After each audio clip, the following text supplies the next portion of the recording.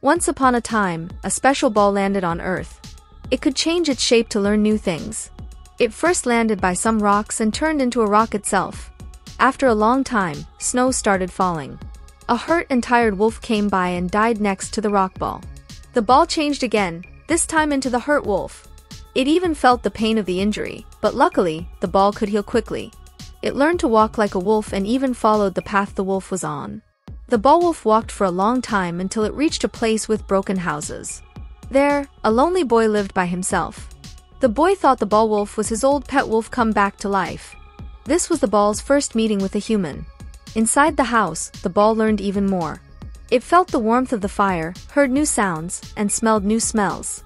The next day, the boy talked to the ball wolf about how he wished he could have joined his family when they left to find a better home. He also mentioned a special place with delicious fruits. After catching a fish for dinner, the boy ate it, showing the ball how to find food. Finally, the boy looked at drawings on the wall, pictures of his family and friends so he wouldn't forget them. Our boy hero, bless his heart, decided to play explorer. His people vanished, leaving him with some serious wanderlust. So, off he trotted, determined to find them. Now, you'd think he'd pack some essentials for this trek, right? Nope. Not our guy. Luckily, he stumbled upon a helpful rock with an arrow, pointing him in the maybe they went this way direction.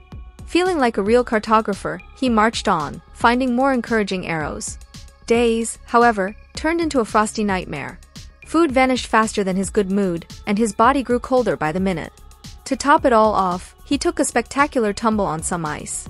Soaking wet, scratched up, and probably shivering like a chihuahua in a blizzard, he soldiered on.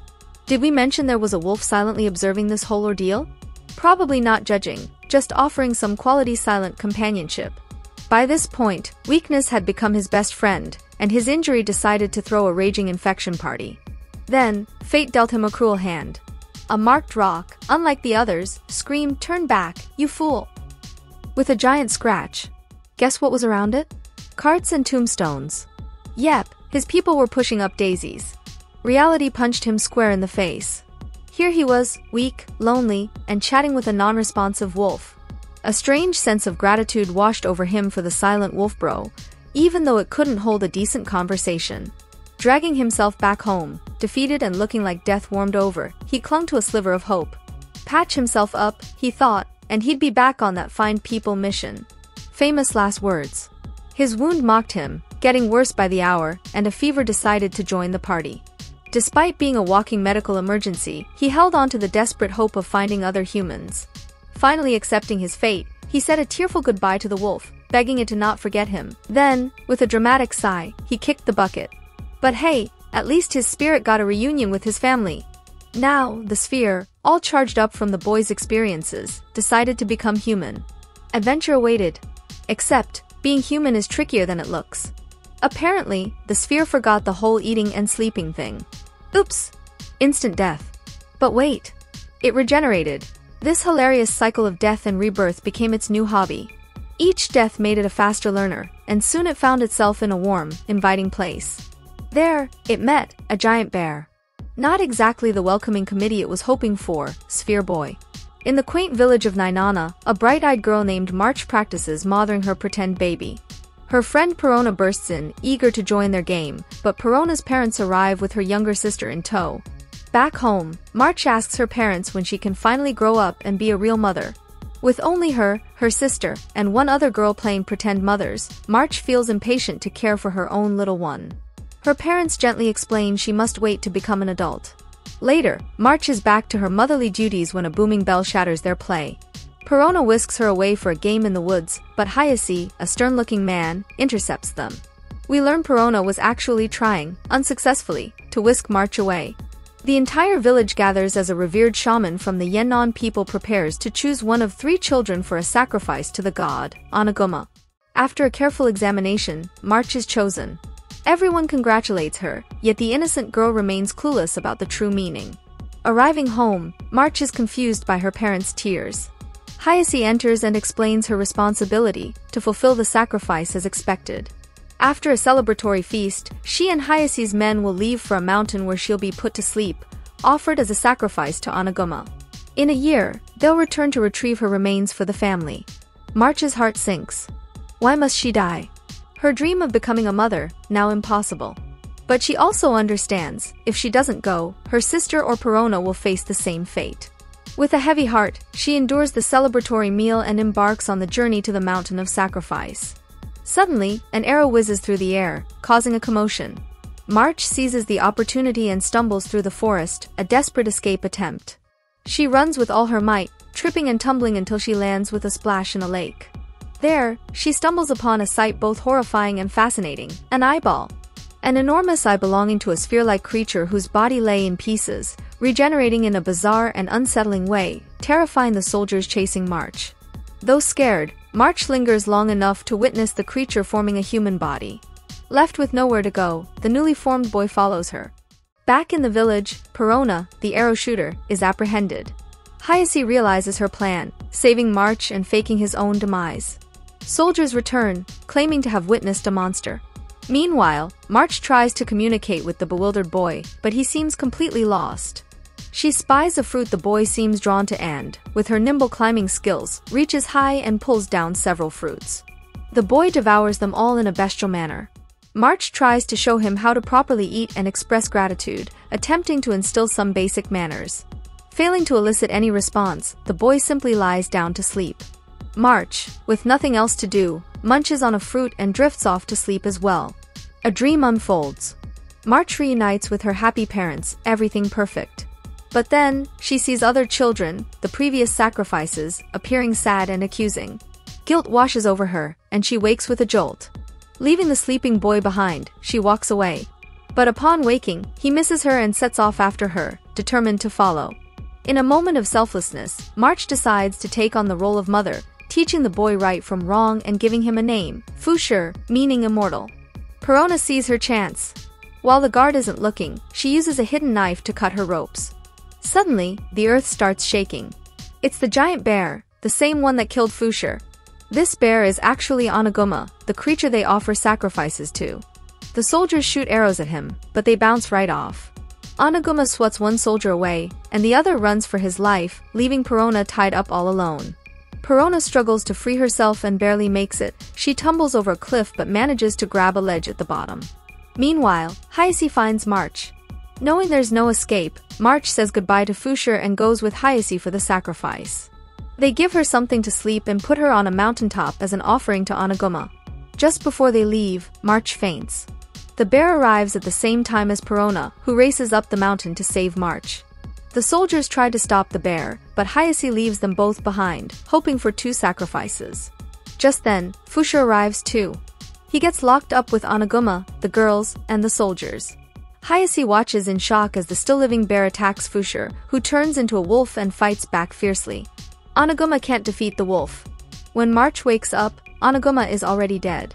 Hayase offers March and Perona a choice: live in her homeland or die. She asks the soldiers to take the bear and the wolf with them, even though everyone is scared of Fushur. March, in her innocence, throws a fruit to the wolf. And in a strange voice, Fushur speaks his first word: thank you. On the way to the new village, Perona dreams of her childhood. Her sister once hid her from the ritual, but when Perona came out, her sister was already gone, sacrificed. The next day, March enjoys feeding the wolf, who thanks her again.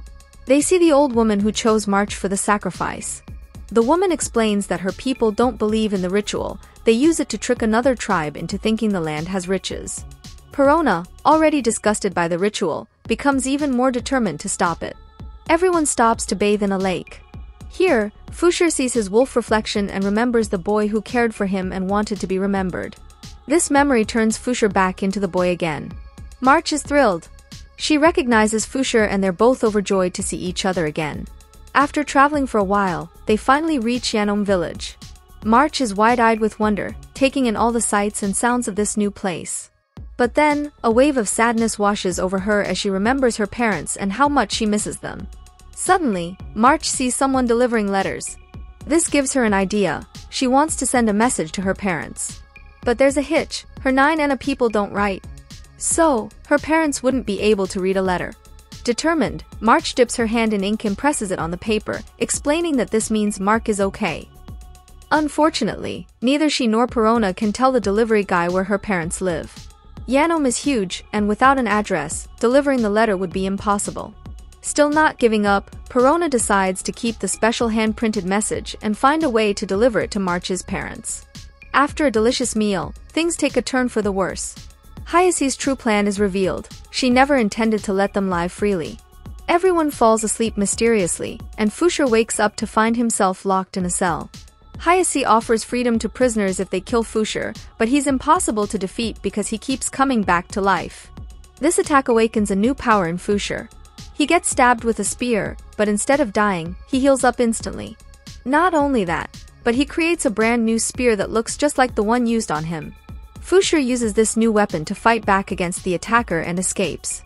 However, he's quickly recaptured by soldiers and thrown into the same cell as March, who just woke up. March sees Fuchsia is hurt and acts like a caring friend. She carefully removes the arrow that was stuck in him when he was a wolf. Then, she hears a voice from above. It's Perona, locked in another cell. She asks March to hand over the arrow. March passes the arrow to Fuchsia. He digs a hole, and guess what he finds? It's Anaguma's buried body, riddled with arrows. March feels sorry for the poor animal. Hayase shows up, complaining that someone needs to take care of the dead bear, but everyone's too scared. Then, she sees March and decides to dump this responsibility on her. So, for a while, March is stuck cleaning the dead bear's wounds, while Perona secretly plans her escape. With the help of an old prisoner, Perona disguises herself as a soldier. She manages to escape with everyone else, taking some of the bear's remains as proof to her village that the rituals are unnecessary. After a long journey, Perona finally tries to put her plan into action. She climbs some dangerous rocks, but loses her grip and falls. A soldier finds her and tries to take advantage, but Perona is tough. She knocks him out and continues her mission, still disguised as a soldier. She joins March and everyone else, and leads them to a hidden sewer exit near the bear's body. Confused, March starts to follow, but then sees Perona about to stab the dead bear with her sword. March is furious. She can't believe how cruel everyone has been to the poor animal. Even though Perona argues that destroying the bear will end the rituals, March insists that they should at least respect the creature's body in death. Perona finally gives in. After much arguing, she respects March's wish and leaves the bear's body untouched. Now, she faces a new challenge. How can she convince her people to stop the gruesome rituals without harming the sacred creature? They scramble into a wagon, desperately trying to outrun the soldiers hot on their heels. March, blissfully unaware of the danger, is filled with excitement at the thought of reuniting with her parents. Lost in her daydreams, she doesn't even notice Perona dodging a flurry of arrows. Suddenly, Hayase's voice booms from behind, offering them a deal. If they abandon Fuchsia, she'll let them go free. Perona, stubborn as ever, refuses. This act of defiance only fuels the attacks, raining arrows down upon them. March, her kind heart unable to bear seeing her friend hurt, jumps out of the wagon to help. Tragically, her selfless act backfires. An arrow pierces her innocent body, saving Perona's life in the process. Enraged by the sight, he changes into the mighty bear, his fury unleashed as he attacks the soldiers with a vengeance. Perona, overcome with grief, desperately tries to save March, but it's too late. March, sensing the end is near, whispers a final request to Perona. With her last breath, she asks Perona to fulfill her dream of becoming a mother, a dream they once shared. And then, with a gentle sigh, March's spirit leaves this world. Grief-stricken, Perona cradles March's body. Jumping out of the wagon, she explains to Fuchsia, now back in his boy form, that he needn't have fought anymore. Hayase, severely injured from the battle, appears on the scene. March finds herself in a dreamlike state. Here, she reunites with her parents, a picture-perfect image of a happy family. She sees herself all grown up, holding a child, the doll she cherished so dearly. But the happiness fades as she recalls Fuchsia.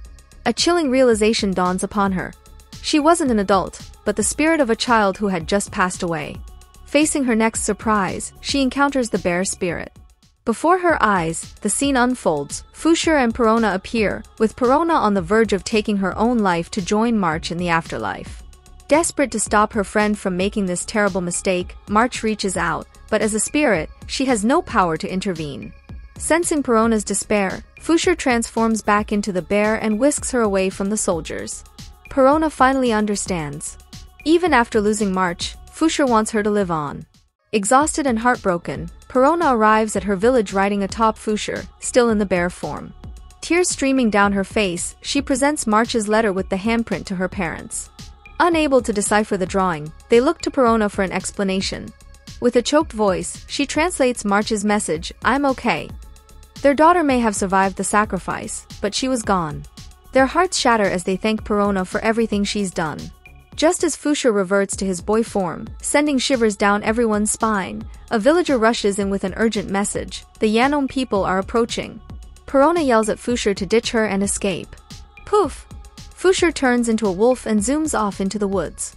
Meanwhile, Perona tries to take down Hyacea with an arrow, but ends up with a sore hand for her troubles. Fusher's on a quest for new experiences, feeling a bit more human now.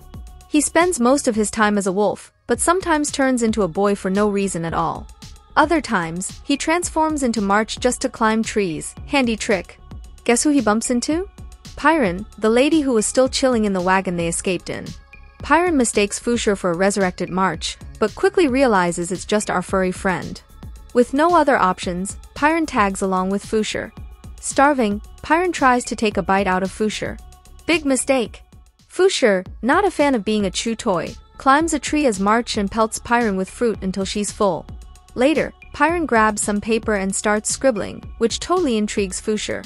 She starts teaching him words, one by one. Time flies as they travel together, and Fusher's vocabulary keeps growing. One day, on a ship, Fusher can even speak a few sentences. He tells Pyron a story about a shape-shifting boy who took care of him in the beginning. Wonder who that could be?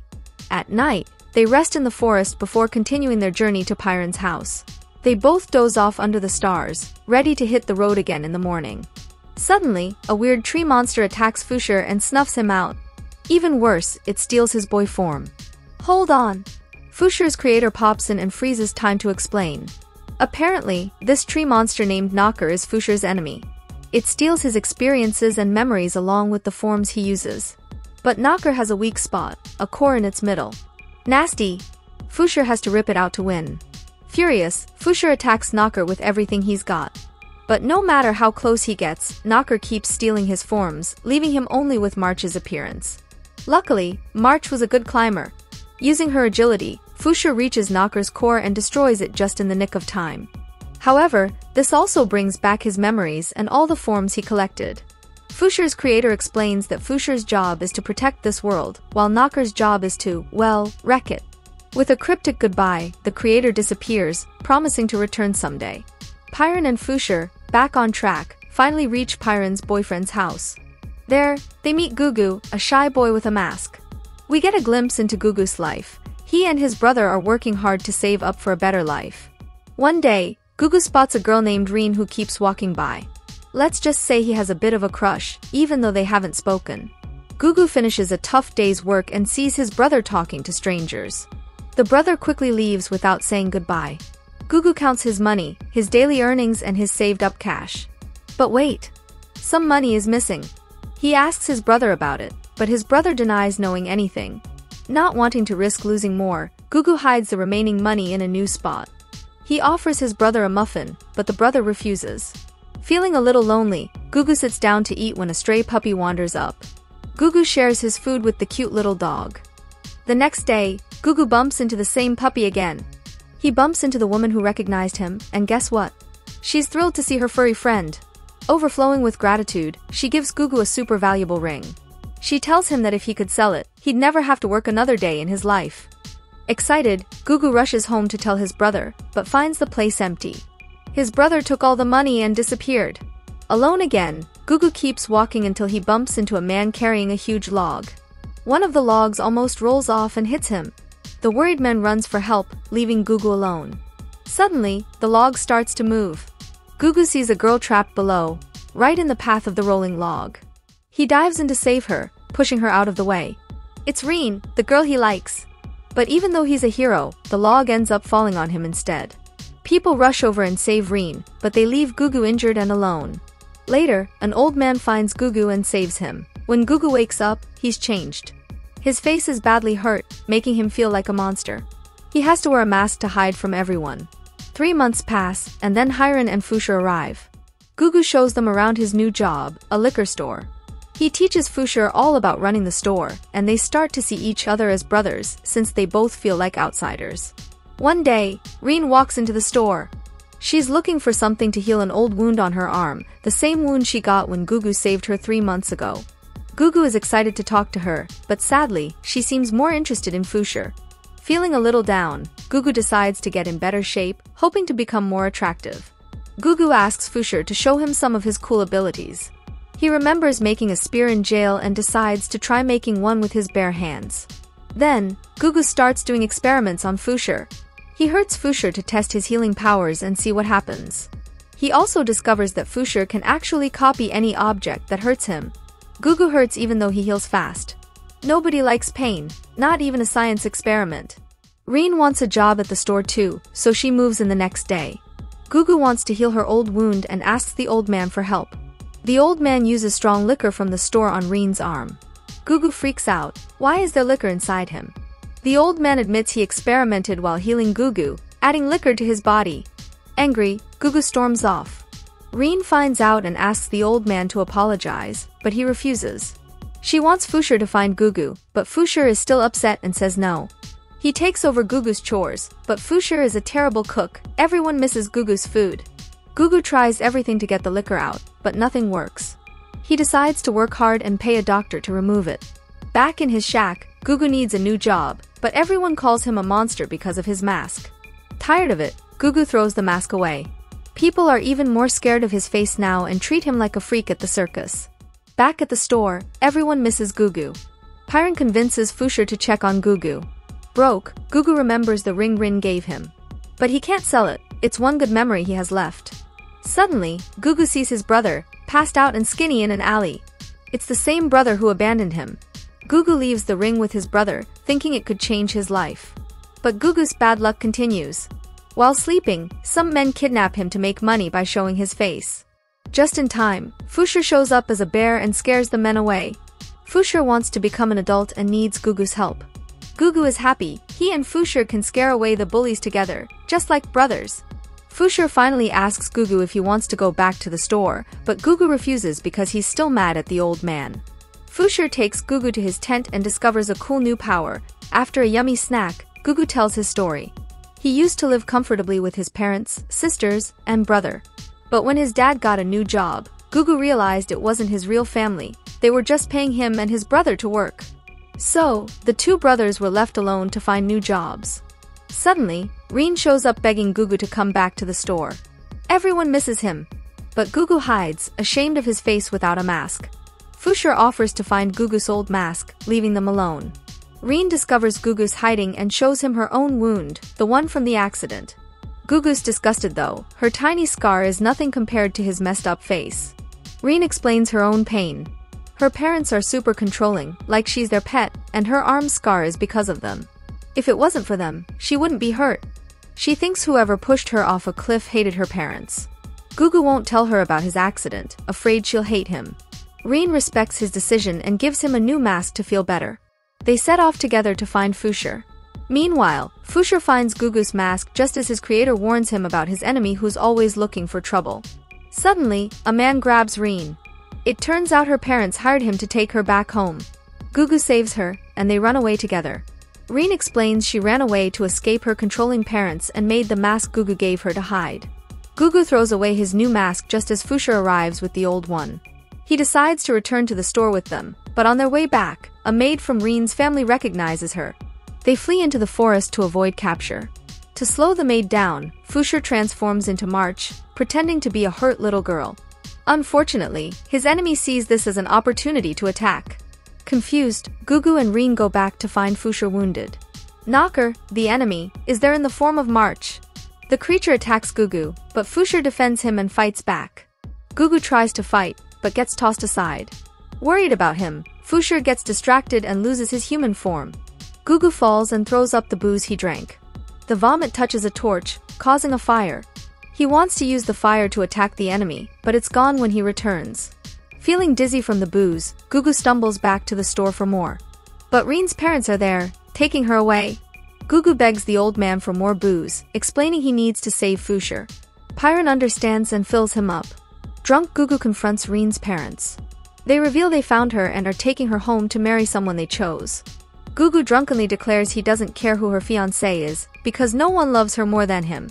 He rushes back to the forest to find Fusher, but only sees the enemy disguised as a bear.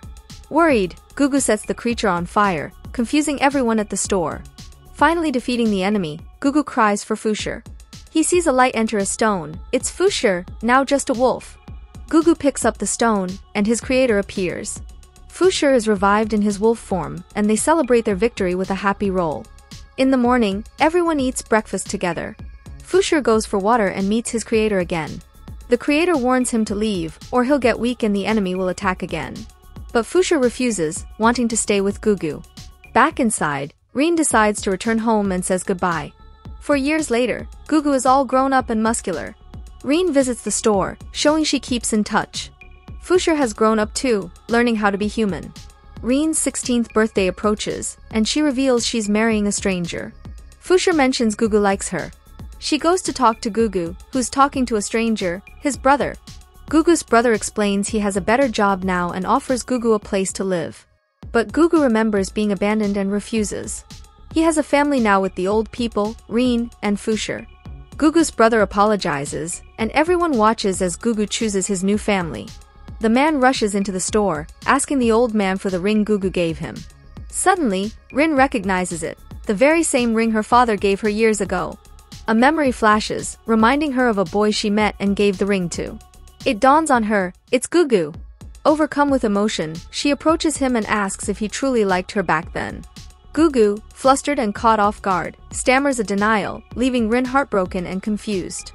Just then, the old man arrives with a surprise for Gugu, a brand new mask. This one's tougher, even shooting fire to ward off any potential threats like the knocker creature. With excitement, Gugu and Fusher head off to Rin's birthday party. Watching Gugu all grown up, the old man can't hold back his tears. Gugu's practically like his own grandson now. Arriving at the grand mansion, Fusher awkwardly presents Rin with some vegetables. Gugu, meanwhile, offers a single purple flower, the very same blossom that captivated Rin on the fateful day of their accident. Whispers and stares follow Gugu's choice, everyone assuming it would only bring back painful memories for Rin. But to everyone's surprise, Rin beams with joy, cherishing this token from Gugu. The party buzzes with questions about Gugu's masked appearance. Meanwhile, Rin is introduced to her future fiancé. Witnessing his love interest with another man, Gugu's heart sinks. Unable to bear the sight, he decides to slip away unnoticed. Sensing his departure, Rin rushes after him, determined to get answers. She pleads with him, begging him to finally reveal the truth about his accident. Gugu hesitates, then confesses, he fell off a cliff trying to save someone. A log struck him, but he managed to save the girl, who thankfully only suffered a minor scratch on her arm. Rin's breath catches, the realization hits her like a bolt of lightning. She's the girl. Tears well up in her eyes, but before Gugu can explain further, the ground trembles violently, splitting open beneath their feet. Fusher's creator appears, delivering horrifying news: the enemy, the knocker, has returned. Chaos erupts as the entire mansion begins to crumble. Fusher, quick thinking, yells for everyone to flee. With a mighty roar, he transforms into a giant bear, using his immense strength to prop up the collapsing structure, creating a pathway for everyone to escape. Meanwhile, Gugu desperately clings to the knocker creature, dangling precariously over the growing chasm. Luckily, strong arms grab him, pulling him back to safety. Realizing the danger Fusher is in, Gugu races towards the mansion. Inside the crumbling building, only Rin's injured parents remain. Without hesitation, Gugu heroically scoops them up and carries them out just as the mansion implodes in a cloud of dust. But before Rin can express her gratitude, Gugu charges back into the collapsing ruins, determined to help Fusher. He finds his friend back in his young boy form, facing off against the knocker in its true, monstrous form, a gigantic figure clad in impenetrable stone armor. Gugu's fire attack proves useless against the creature's defenses. The ground cracks open. They almost fall in, but Fusher uses his shape-shifting power to make a spear. He grabs Gugu and climbs to safety just in time. Together, they decide to fight the knocker. They search for a weak spot in the creature's rocky armor, hoping to find its core. Gugu finds a gap and blasts fire inside, setting the knocker on fire. It roars in defeat, and they celebrate their victory. But wait! The knocker isn't done yet. It charges back, this time killing Fusher, who was still in his giant bear form. Before it can attack Gugu, Rin jumps in and saves him. They run for their lives as Fusher shrinks back to his boy form. Suddenly, a sharp pain hits Fuchsia. He realizes Gugu is hurt, badly hurt. Gugu, trapped under a pile of rocks, had shielded Rin from the falling debris. He confesses his love for her through the pain, and Rin, crying, opens his mask and kisses him. Another, even stronger pain explodes inside Fuchsia. With a flash, he transforms into Gugu. But it's a trick. The real Gugu is gone, crushed by the rocks while protecting them. Filled with rage, Fuchsia attacks the knocker in Gugu's form, but it's useless. He falls into the water with the monster. The water sizzles and boils as it touches the red-hot knocker. Suddenly, the creature explodes in a massive blast. The force of the explosion rips Knocker's armor apart, revealing its glowing core. But before anyone can celebrate, the core escapes, taking a part of Fuchsia with it. Gugu, now a spirit, sees a vision, a healed and happy version of himself, reunited with his brother and everyone else. He feels a surge of joy, but it's quickly replaced by a crushing realization. Everything was perfect until he misses his brother Fuchsia and realizes that he was actually dead. He then sees everyone gathered together, crying for him, and embraces his family. Fuchsia, unable to bear the thought of putting them in more danger, decides to leave. He entrusts Gugu's brother with the care of the store and sets off on his own. Rin wakes from her injuries sustained at the party. Worried sick about Gugu, she rushes to the store. Fuchsia, unaware that Gugu's spirit is with him, sees her approaching. He panics, unsure how to explain his transformation back into a boy. On impulse, he transforms into Gugu. Relief washes over Rin, thrilled to see her friend alive. Fuchsia, his heart heavy with guilt, lies. He tells her Fuchsia is dead and leads her to Gugu's grave. Rin breaks down in tears, overwhelmed with grief. The old men arrive, providing Fuchsia with the perfect excuse to leave. Rin, wanting to remember him offers him back the ring she gave Gugu. Fuchsia, still in disguise, takes the ring, thanking her for keeping it. Later that night, surrounded by purple flowers, Rin confesses to her father that she can't get married, she loves someone else. Her father asks to meet him, but Rin, tears streaming down her face, reveals that he's gone. We understand then, Rin knows Gugu is dead, and a part of him lives on within Fuchsia. With a heavy heart, Fuchsia embarks on a new journey, seeking new experiences and carrying the memory of his friend.